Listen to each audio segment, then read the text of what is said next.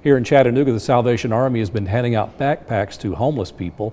One child donated hundreds of dollars to pitch in. Our photojournalist Charlton McCullum brings us her story. We're actually having a Christmas holiday brunch for our neighbors, the homeless community.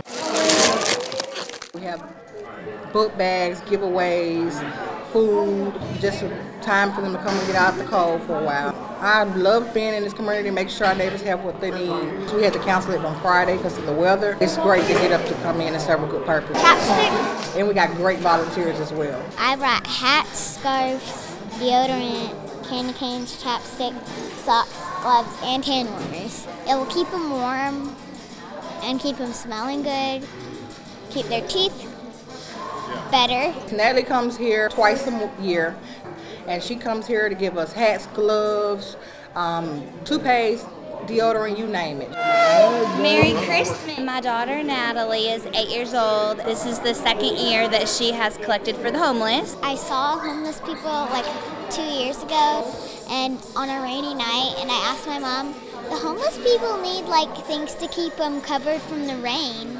And that's what started this. She said, I want to help them. And I said, let's do it. Because you don't have a lot of things, and you really need that so they can stay alive. Natalie is very unique. She had that heart within her. That's my sister Natalie, and she's so sweet to me, and I'm so proud of her. And her goal was $500, and she raised $800. This is very rare to see this magnitude in a kid. I want to be more like her.